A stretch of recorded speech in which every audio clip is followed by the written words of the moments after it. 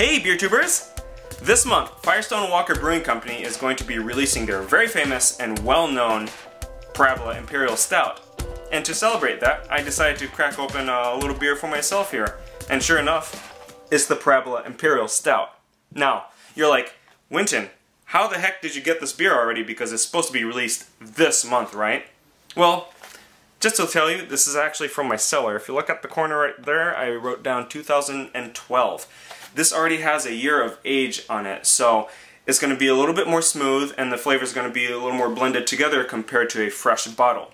Now, a little bit about the Parabola Imperial Stout, if you guys don't know.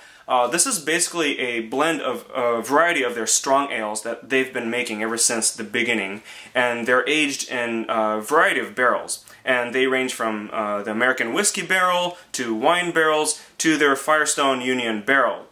And so I'm really excited to try this and open it up, so let me go ahead and do that, and I'll show you guys how it is. Alright, just like I did with the Sukaba. Yeah, if you guys haven't seen my Sukaba review, which is their barley wine, that's why they have a similar box and things like that, so I do recommend you checking it out, because, oh boy, that barley wine was so sexy. Just like the Sukaba, it has this fancy plastic cover. It doesn't have the candle wax all over it, so it's easy to open up. And let's see how it is with a year of age on it.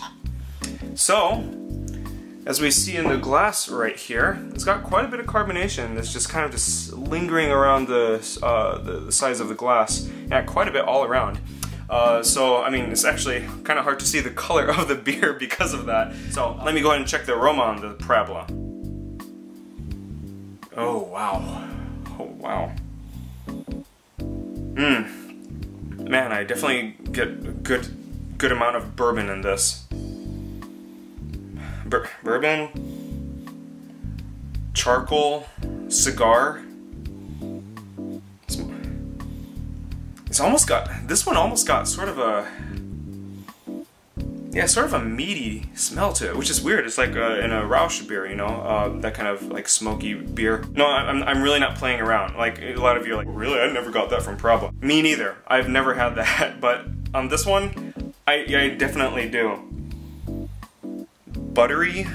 So anyways, that's what I'm getting. Definitely the roasted malts. You get all the stout character. The bourbon's there. And some of these little oddities that I'm not used to having in a Parabola, like the butter and the meat. So let me go ahead and give the Parabola a try here. Kanpai. Right. So right off the bat, you get hit with bourbon and vanilla, and kind of have this buttery texture. So almost seems like you're tasting butter, but it's not. And then I get quite a bit of heat in this, which I'm surprised, because I mean usually it's about the same amount, but the amount of heat that I'm getting from this bottle right now is like how much you would get when you get a fresh bottle. So this means that even a year is not really enough for the alcohol to chill out. At least the 2012 that I'm drinking, that's the case. And then after the heat, you start getting the taste of the malts. You get the sweetness that kind of lingers on, kind of almost sticky kind of taste, or the stickiness from the sweetness. And then you get the roasted malts, for sure, because it's a stout. And then you get more of the alcohol. Like, it definitely kind of lingers on. It's just a pretty hot beer, for sure. And also, in this batch, I'm getting a little bit of the cigar in the aroma, but not so much in the taste. I don't get too much charcoaly, roasty character.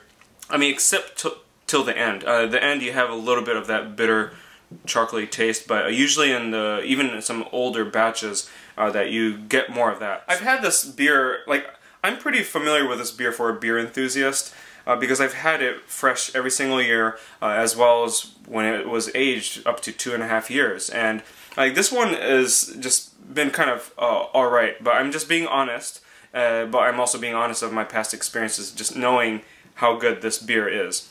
I've told you some of the tasting notes, how great the taste is, how great, just how complex it is, and just the blending is just awesome, as well as some of the more lesser appealing characteristics in it. So considering that, at least with this bottle, I give it an A-, but just to let you know, I've had it before as well plenty of times, and it's easily an A+ beer. So If some of you really picky folks that are like, oh, it's only A-, you know, if you're like that, then don't worry, this is an A+ beer for sure. So anyways, this was the Firestone Walker's Parabola. This is the 2012 bottle, and this is my bottle and my thoughts on it. And thanks so much for watching, guys, and I'll see you guys in the next beer blog. Kanpai.